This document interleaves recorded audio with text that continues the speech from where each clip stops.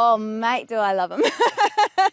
They're lovely to look at, they're lovely to listen to, they're lovely to follow. They're ridiculously polite and sort of accommodating to a lot of other species, which sometimes drives me crazy, but absolutely, they're wonderful.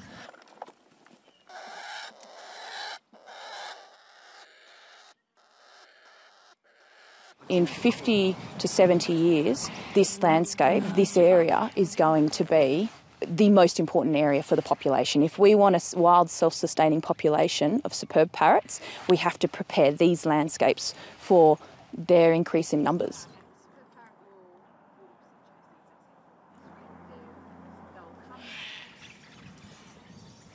So we need to start preparing now because, as most people would appreciate, you can't grow a tree hollow in 5 years, in 10 years, it takes 50 years.